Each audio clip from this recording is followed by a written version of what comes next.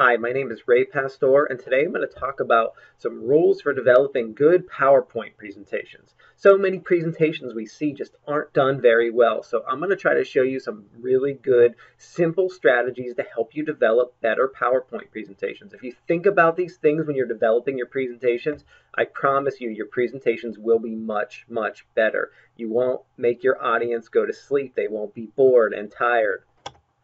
All right, so the first thing you need to do is you need to make sure that you have a message. What is your story? PowerPoint, when you're giving a presentation, you're telling a story. It doesn't matter what the topic is. Even during my research presentations, I am telling a story. Tell the story. Make sure the presentation flows. Look at the titles of each of your screens. Does it flow? Are you telling some kind of story? Goals and objectives. 2 to 3 main talking points that you want to hit on throughout the presentation. Look at famous speeches like, famous keynote speeches from the late Steve Jobs and such. He'll tell the people in the beginning, this is what you're going to learn. He'll tell them when they've learned it and tell them what they're going to learn next. And he'll pick a few points to hit on throughout that whole presentation at the end, and he'll tell you exactly what those points were. If you have more than 3, you're starting to overload someone's short-term memory. Our working memory just doesn't work like that. We get overloaded really quick. Think of our memory like a glass of water. You can only fill that glass up so high before it starts overflowing. If you have 15 goals, 15 main talking points to talk about today, each person in the audience is probably only going to remember maybe 1 because you've overloaded them so much they can't even remember 3 of them. If your audience is very highly motivated, you might be able to get away with 4 to 5 of them, but you should stick to 3. 3 should be your magic number. Organization. State your main points at the end. State your main points at the beginning. When you state a main point, tell them, hey, I just made this main point. Then say, and now we're going to talk about our next main point, and tell them what that is. Make sure you have to organize it like that. Text. Use text sparingly. People do not like to see text on the screen. People have trouble. It actually overloads their working memory when they're trying to read what you have on the screen and hear what you're saying. So use text sparingly. A few words on the screen, maybe 1 or 2 or 3. You can see my sentences here. I have just a few words, couple sentences. Do not put a sentence unless it's needed. Do not fill up a screen with text. Make sure users can read the text. Don't have weird fonts. Don't have small text. Nice large text. Images. Only use images when they need to help your audience understand you making a point. Don't just throw them in there because they look great. They look cool on each screen. You know, I was at this presentation one time and the theme was Soar into the New Year.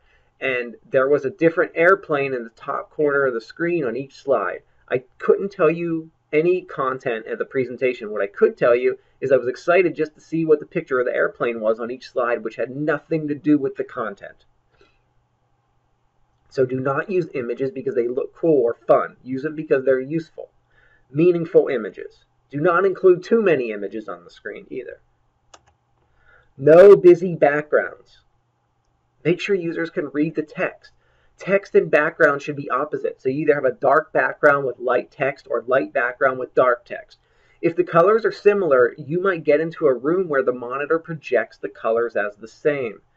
Just because it looks nice on your computer doesn't mean it's going to look nice when you present it. For example, do not use a blue background with blue text.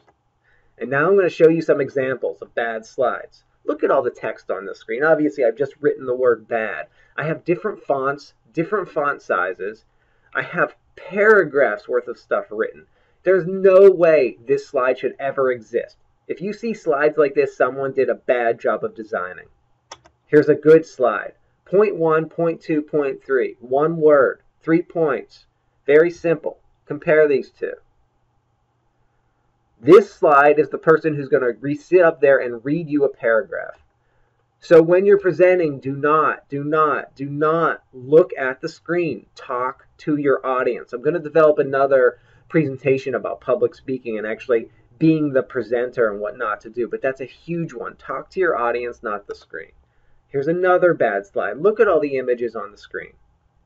You don't need 100 images on your screen when I could just simply have this. 1 image is all you need. Here's an example of a bad background. Look at these colors. First of all, a red background says a lot. That's like getting someone's attention, like emergency or something.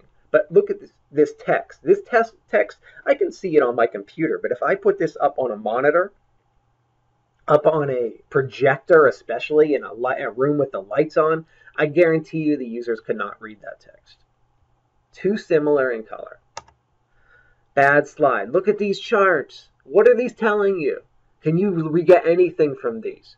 Look at all the numbers thrown everywhere. Look at how much you need to sit there and spend 5 minutes just figuring out what these charts are trying to tell you, because you can't read them. The one on the left you can't read because there's too many options. The one on the right has all kinds of things going on, different colors, different numbers. I have no idea what's going on there. Simple. When you're creating a PowerPoint slide, it has to be simple. The learners need to be able to understand it in 1 second, not 5 minutes. Look at this. Look how simple this is. First year students' computer choices. We have red, green, blue. We see numbers. Very simple. You can understand this chart in 1 second. Even better, just show one percentage and tell them what it means. What this percentage means is that 99% of PowerPoint presentations you see have something bad in them. So don't be that 90%. The goal of this presentation was so that you can be the 1%, the percent that actually thinks about your presentation and does some things to make it good. Thank you.